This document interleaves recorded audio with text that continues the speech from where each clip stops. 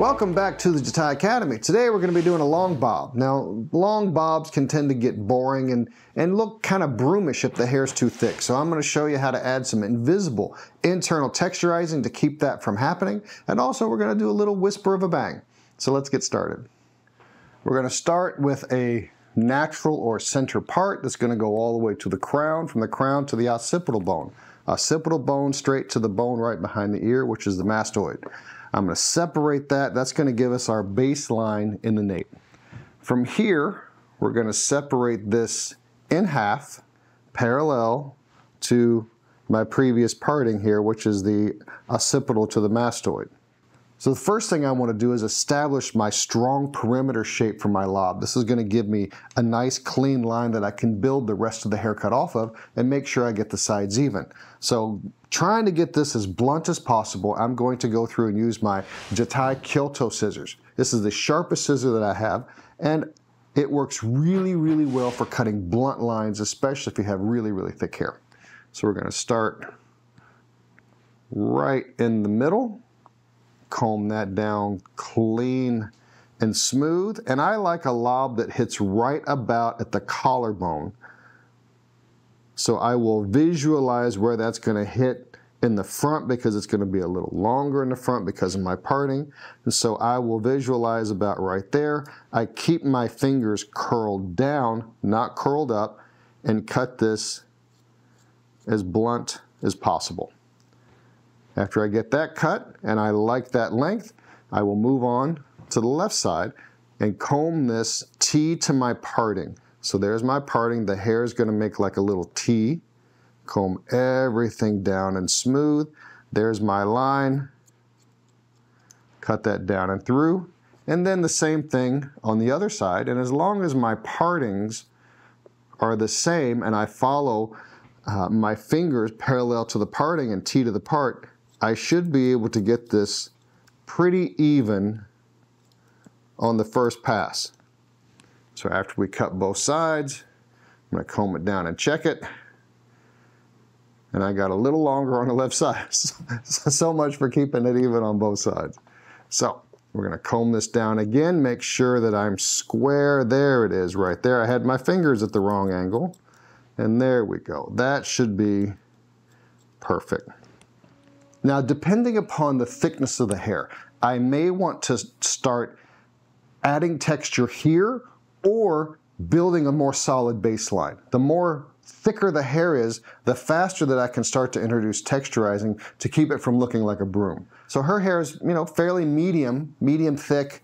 And so what I want to do is I'm going to go in between. So I'm going to add a little bit of texture and softness to it, but not a lot. The way I'm going to do that is by point cutting. So I'm going to comb this section down, find my guide.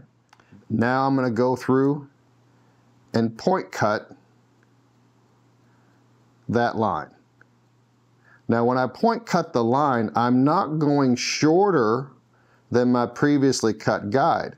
I want to make sure that the deepest part of my point cut is where my previously cut line was, and then the hair gets longer from that. I don't want to go through and recut my baseline by point cutting all the way into it, because then it makes no difference if I've cut it blunt or not.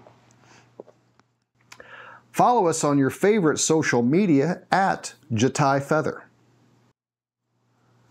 Point cut that on top of my previously cut guide. Be patient. Make sure it's nice and even. This is going to give me a little bit of softening and a little bit of texture and give me a transition between my blunt cut and my texture cut. You notice that I'm cutting from the center to the front of the hairline around the face on both sides. I'm not cutting from right to left on every section. I want to cut from center forward on every section. Being patient, fine-tuning, making sure I get the line just like I want. So here's our next section. We took about 1 inch. We're going to continue that same size section throughout the rest of the head, and that way I can keep everything as consistent as possible. Now we're going to go through and we're going to add our internal texturing that's going to be invisible to the overall shape, but is going to give me a lot of internal softening and movement, and it's going to bevel the shape quite a bit, and that's what we're going for. So I'm going to use my feather styling razor. So now we've got our section. I'm going to go through and comb this down. I'm going to remove my baseline that was blunt cut. I have a guide from my previous section that was point cut. I'm going to hold this straight down, and then from here I'm going to fillet this section and put my texture internally. Now I'm doing about the last 2.5 inches of the section, and by filleting I mean I'm laying the blade directly across the entire section and just gently taking that off until I get the length cut. Next section, I'll take a small piece as my guide. There we go. There's my guide from underneath. I'm going to go about 2.5 inches internally, fillet that through. The reason I'm not going to go through and cut vertically going into it is I don't want the separation. I just want the softness that the texturizing adds. I don't want the increased movement or separation. So comb that down. The last 2 inches, a very gentle application of the razor. Let the motion of the blade cut the hair, not the pressure that you're applying. Now you'll notice that I left my previously cut baseline out. That way I maintain my solid perimeter shape and I only put my texturizing internally.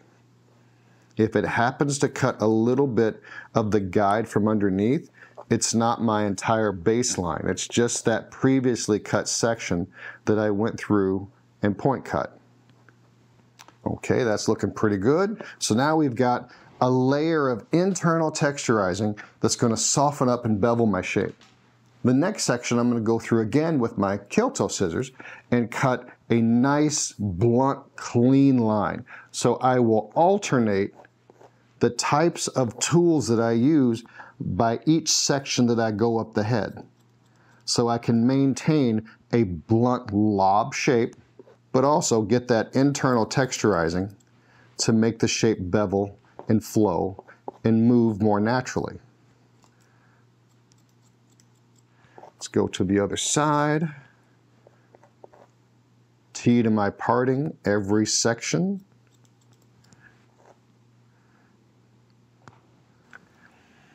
Give us a thumbs up, click subscribe, and the notification bell to be notified of future Jatai Academy content.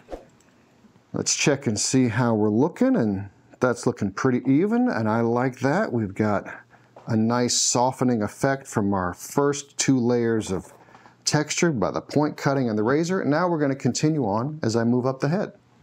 This section is usually where the thickest part of the hair is. It's either going to be the nape or the crown, sometimes both. And so I want to make sure that this doesn't get real heavy, but also I run into the problem of I have no hair on the side of the head. So I'm actually going to use 2 tools on this same section. Now I'm going to start right in the middle. I'm going to remove the previously cut hair, and I'm only going to hold the previous guide in my hand. That way I comb everything straight down. There's the previously cut guide. I'm going to take my razor, a long filleting type of stroke to take that length and weight out, and I'll continue that as I start to work towards the side. Make sure I'm still holding everything at 0 elevation as I cut that down and through.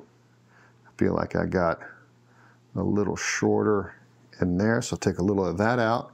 Now as I come to the ear, I'm going to take where the quarter part would be and separate that out. Take a small piece as my guide. So now I have the back half of the head. There's my previously cut guide. Go through, cut that length off. I'm pretty happy with that. Now I'm going to move into my Kyoto scissors, because here I want to maintain a really solid perimeter shape. And if I razor it, it's not going to have that same solidity as it transitions from the back to the front. Comb everything down. allow the hair to release for whatever the ear is sticking out. There's my line from the back. Cut that down and through, and I can see where that would start to hit right at about where her collarbone would be.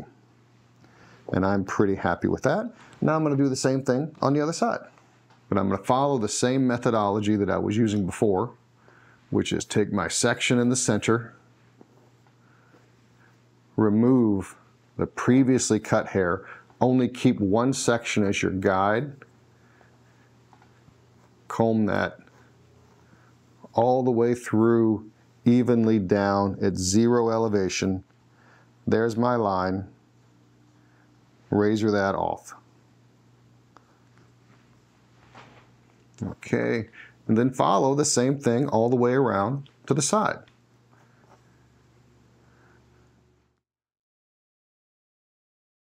There we go. Last section here, remove some of the guide. I don't need all of it. I just need to know where the general length is. Comb that down and through. There's my line right there. And then go through and fillet that length off. Now I'm just going to continue to alternate blunt section, razor section, blunt section, razor section until I get to the top. And on the top, I want to always make sure I end on a blunt section. That way it hides any kind of texturizing and layering that I put internally by it being blunt underneath and blunt on the top. So the layers that get sandwiched in between, they disappear. So I get the effect of the razoring and the beveling without the appearance of the razor and the texture.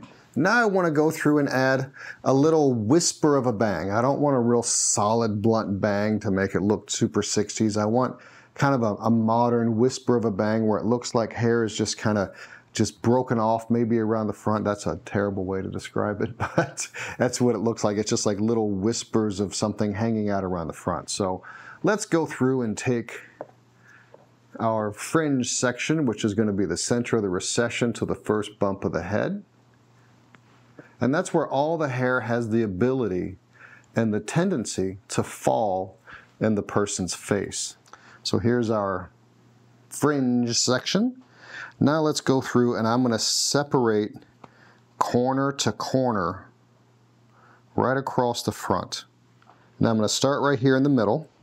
And what I want to do is do a really extreme angle, you know, because most bangs are blunt or at a little angle like that, but I want to do a really extreme angle. So I'm going to take right where the hair wants to separate and take my feather styling razor,